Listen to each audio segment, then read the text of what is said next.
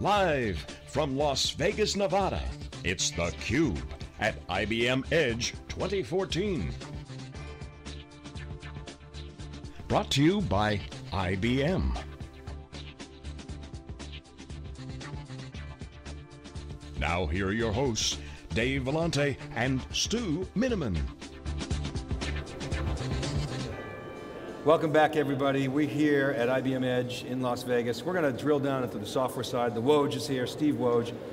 Welcome back to theCUBE. Thank you, Dave. Let's see, this is probably your, I don't know, fifth time on, maybe more? You know, once it loses in one hand, who stops counting? So I remember we'll it all started at Edge. We first met 3 years ago. Steve's the Vice President of Storage and Network Management in the software development side of IBM. That's right. Inside of Tivoli, inside of Cloud and Smarter Planet, right? That's Smarter Infrastructure, that's right. Smarter Infrastructure, right. Smarter Planet, sorry. Good ads. Yeah, good. Good, well again, welcome back. Thank you. The world is going software defined. Mark Andreessen said software is eating the world. Software defined is eating the world. What's that all mean? Well, you know, when you say the values in the software, it's a matter of creating an abstraction layer between what you're trying to separate between the hardware and the applications accepting it. So, you know, VMware was a software-defined compute, right? Abstract the hardware from the applications and the users. Software-defined network, throw in a software layer. Software-defined storage is the same thing, right? Throw in an abstraction layer between the hardware devices and the applications and users that use it, and now you've got software-defined. So you can mix and match hardware. You can write the application to a single interface and take advantage of all those underlying physical resources and create a abstraction, a software-defined abstraction layer between those physical things and the things that use those physical things, like the applications, the users, the network, the compute, and storage. So in IBM, we have this thing called software-defined environment, and it encapsulates computational resources, servers, networks, and storage.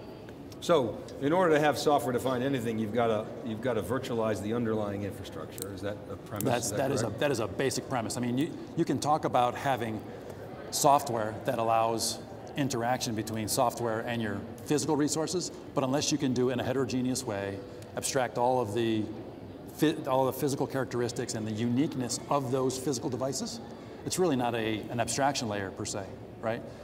If your application has to write to a specific API to access a specific resource, to me that's not a level of abstraction. So write the application, write the database, write the solution to a piece of software, and let that then communicate, interact with the various hardware devices underneath, from us, from any other vendor, as long as they expose those interface APIs, those resources, to an abstraction to be able to be managed, then you can have an abstraction layer in there and have a software-defined environment, software-defined computation, network, storage, et cetera. And so on storage, IBM, non-IBM, file, block, object, virtualization layer. Virtualization allows you to abstract that layer, include management, include built-in analytics, include the ability to protect the data that is being created by those applications, and then have the application physically interact with one interface, that software interface, and you can move data around systems, you can deprecate systems, you can pull a system off for maintenance, you can add systems, you can do whatever you want underlying it with zero downtime from the application, because that's that software layer's job, right? Is to protect the applications from all the turmoil that could be happening underneath, filling up volumes, hardware going off a lease or being deprecated or being full, or tier 1 versus tier 2 versus flash, being able to move the workloads around from hot data to cold to long-term to on-premise to off-premise. So create that abstraction layer so that the applications continue to run. I mean, that's what it's all about, right? Recovering from all that stuff. It's 100% availability of the things accessing those physical layers. So, virtualization of storage. IBM has the patent on storage virtualization, okay? 30 years ago. right? 25 years passed before the real commercial implementation of a storage virtualization system called SAN Volume Controller, SVC, which is now part, which has been in the market for a decade, and is now part of Virtual Storage Center, which incorporates virtualization management, snapshot protection, et cetera. But still, less than, a paper was just published last week from ITG that says less than 20% of all storage resources are virtualized. Less than 20%. We all know that more than 50% of all computational resources, compute, VMware, ZVM, P-Hype on power, Hyper-V, over 50%. But on storage, data is continuing to explode. Customers, can't figure out why. They don't want to throw anything away because, we all know the minute you delete something is the minute you need it for whatever reason. And so the trick here is to get data centers, customers, line of businesses, applications, databases comfortable with virtualization on storage has as much or more benefit than on the computational side on, like VMware or ZVM or things like that. So we've had it's been in the market for a decade, right? And as part of that report that was just, released last week, if you take 1 terabyte of data on tier 1 and can actually move it to tier 2 based on policies within that virtualization layer, you can actually save $13 million over 5 years. It's a lot of dough. Yeah, and capacity utilization right now, and what we call the the systems of record, the workloads that are kind of out there today, not the new era workloads, but 11 million bucks can be saved by simply improving the capacity from an average of 30% right now to 70 or 80% with a virtualized environment. Inside of IBM, we had this experiment that we did 4 years ago, first of a kind, built-in analytics, throw in virtualization, and be able to move data around, increase the capacity, move data between systems, and we actually cut our storage costs inside of IBM, the IBM data center, cut our storage costs in half. So we took all that stuff, analytics, virtualization, management, commercialized it. We now call it Virtual Storage Center, VSC. It's available to anybody out there today to be able to take advantage of these savings that can be had with capacity, with tiering, with what I call the indirect or hidden costs of support and software, administration costs. Just think about your storage admins. If you had 3 vendors storage, you typically had to use 3 GUIs to manage each individual storage from each vendor, if you're lucky only one. With a virtualization layer, you can have one interface, one admin console to manage them all. Right? You manage Virtual Storage Center and it manages everything underneath it. Yeah, well, can I poke at that a little bit? Yeah. So, with server virtualization, yes, we basically got, standard Intel chipset underneath it. With storage, one of the biggest challenges we've had is if I buy storage from IBM, yes, storage from HP, storage yes, from NetApp, yes, very different feature functionality. Yes. And there was that balance of, do I dumb down what's underneath, or how do I abstract that out? How do I pass through that information? Yes. And there's also not necessarily the same consolidation. The low-hanging fruit of server virtualization was underutilizing what I have and I put it up. Storage is very different. I'm growing. I always need more capacity. So why is it different now? So there's a couple of points there, right? One is the pure virtualization, the pure abstraction of the underlying systems, and then there's another part around management, right? So there are things that, from a management perspective, you may have to go to that specific device to be able to do it.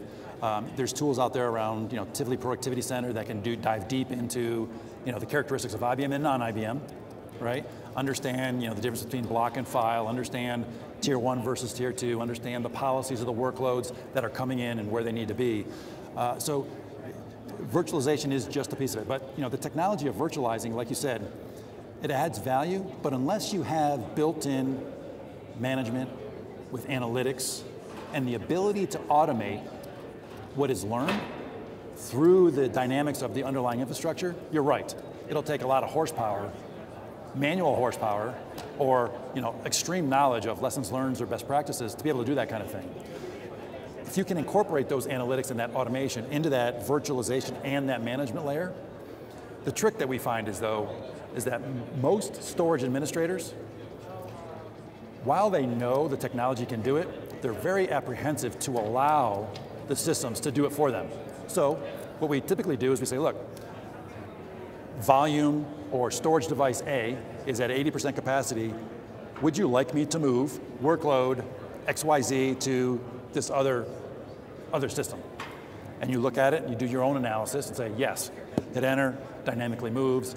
Over time, every time when you press X or whatever to close a window, and that error, that pop-up comes up, are you sure? How many times do you wish that it would just never happen, because you never say no.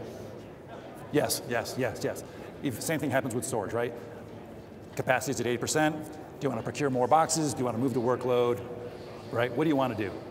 All right, so I think at Wikibon we would agree that orchestration, which you own, is really the next battle. It's where the software-defined environment is created. That's right. So I'll give you a little bit of a loaded question. With the Lenovo deal, you're taking the hardware for the compute and the networking, off to a good business partner in taking the people. Yep. If the value's all in the software and that's why you own, does IBM still need to have the storage hardware? What's the value in owning that piece still, and why that is kept while the other pieces are gone? So, so you're right, the business dynamics around what the commoditization is of some of the computational and the network things, right? And we got a great business partner with Lenovo, and the reality is, whether we leverage our supply chain or our partner like Lenovo's supply chain, the fact of the matter is we got parts from everywhere, right? We bundled them together, right? May not have been a business that we wanted to be in very long term, and so a trusted partner to do the supply chain and the aggregation.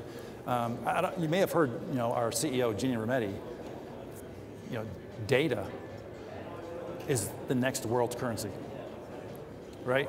And so he or she who owns the data, creates the data, manages the data, and protects the data is a very trusted advisor and confidant with anybody that's creating data and storing data. So we know that how we store the data, how we do it in an efficient way, and do it in a way that allows customers choice whether or not they want to use our things that generate heat or someone else's and store the bits. We want to be able to abstract that layer to allow the users and the applications to know that their data is protected, it's well managed, it's optimized, it's moved around, it'll be available when you need it to be available, and maybe millisecond or maybe multi-second, depending on how much you want to pay versus against an SLA, and be able to have that accessible to those, I'll just call them a line of business, but it's a user, an application, those things that are generating the data and trying to abstract the data from the underlying infrastructure. So data is a world currency, right? I mean, data is the new currency of the IT industry, and we want to make sure that we continue to have our control over where it goes, how it's managed, and be able to do analytics and protection of it. Yeah, so in the keynote, one of the things I heard was that CIOs are tired of being jealous of Google and the like. We track the hyperscale players, and many times people will talk about, oh, they use commodity gear, they build their own stuff, but it's really the operational model that separates the typical enterprise versus the hyperscale guy. If you talk about Facebook can manage 20,000 servers with a single admin, the enterprise is lucky if they can do 300 to 700. Right. How far can we go today with kind of the operational solutions that you deliver, and how far can the enterprise close that gap and stop being jealous? Yeah, look, on the storage side specifically, I know right now, right today, we've got many clients out there that are managing multiple petabytes with one admin, right? So being able to implement a virtual storage system, be able to include the virtualization capabilities in addition to the management. The trick is exposing characteristics and analytics to those admins to make them very, very efficient, and then providing a single user interface, a single console to those devices to be able to do what you want to do and take advantage of automation once you realize that a best practice incorporates process 1, 2, 3, 4, go ahead and do it. Once I hit 80%, move workload over, kick off a procurement process to go buy more spinning disks or more flash, right? And be able to do that. So, I don't think anytime soon there's going to be a whole lot of slowdown in the growth of data. So it's incumbent upon us as vendors in the industry to help customers get control of the infrastructure that's storing all these things, because there's a large amount of techniques right now that'll allow you to understand what data is not being used, what data might be ripe for deletion, right? Just defensible disposal, secure erasure, whatever you want to call it.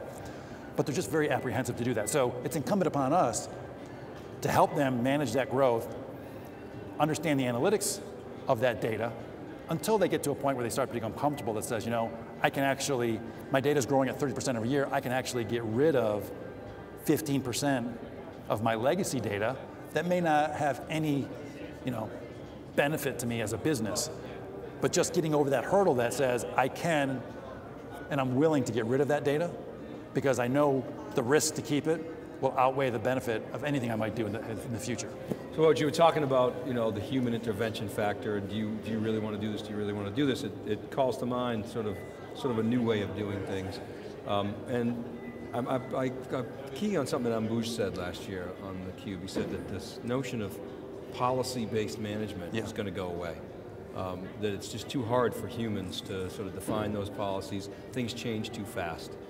IBM and others, me included, are often fond of saying, hey, everything we've seen today, we've seen before in the mainframe, virtualization, everything else. Right. I think system managed storage, all this automation, everything else. But one of the things that SMS didn't do is when the data characteristics changed, those didn't ripple through to the policy. Is that finally that nirvana of, as the environment changes based on the data, are we going to be able to place the right data on the right device with the most optimal cost savings to your earlier examples, so we can save tens of millions of dollars? Right. Are we there? How far away from that? So technically, if we're not there, we're really, really close, right? There's the ability to do it today on 80% of the workloads is already there. It's always the other 20% that we always tend to worry about instead of worrying about the 80%. So today, you can actually, the built-in analytics will say, look, we know that the usage patterns of the infrastructure have these 5 characteristics. And based on these 5 characteristics, I recommend, as a system, you do this. We have that today. We do. You can move it from tier 1 to tier 2. You can move it from this system to that system. You can actually move it from on-premise to off-premise, right? To a trusted public cloud provider and have this hybrid approach, right? All within the technologies that exist today.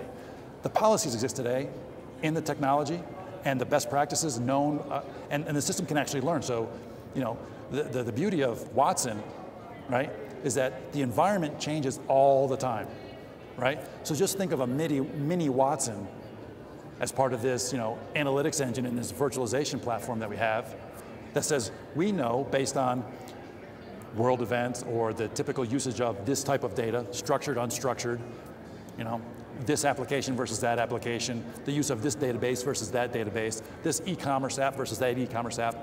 This is what a typical environment will look like. Time of year, time of month. All of that stuff, right? Yeah, exactly. So, Black Friday for retail is a little bit different than, July the 15th. There's a little bit different, twice a month for pay periods for customers, right?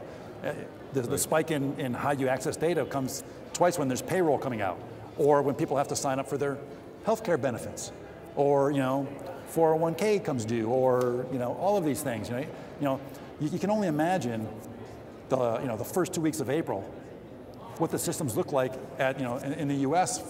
at the IRS, right? There's a bit of a spike. When the next big spike is? It's in August. Yeah. Why? Because the extensions are due. The extensions are due. Right? How would I know that? Yeah, I don't know. Exactly. But do you think the IRS has a similar deployment model in January or in September as they do as first 2 weeks of April and in August? No. They move stuff around. They have data. They know the pattern based on history, based on geographies. There's a large preponderance in the Northeast of extensions. So they know that the data centers in the Northeast have to be more aware of these extensions, Northeast and California. But the Midwest, most of it comes in April. But they know that, and it's smart and it's built in. Awesome. All right, Woj, we got to leave it there. Thanks so much for coming back on theCUBE. Thank you for having me. Awesome show at Edge. Thank you. Appreciate it. What do you got next? Well, we're in the process of releasing lots of good technologies for customers to eventually take advantage of, right? So as with any good technology provider, we're always ahead of what the customer can actually implement. It's just a matter of them getting comfortable with adopting latest and greatest technologies. All right, we'll try to help you catch up. All right, keep it right there, everybody. We'll be right back to wrap. This is day one. This is theCUBE. We're live from IBM Edge. We'll be right back.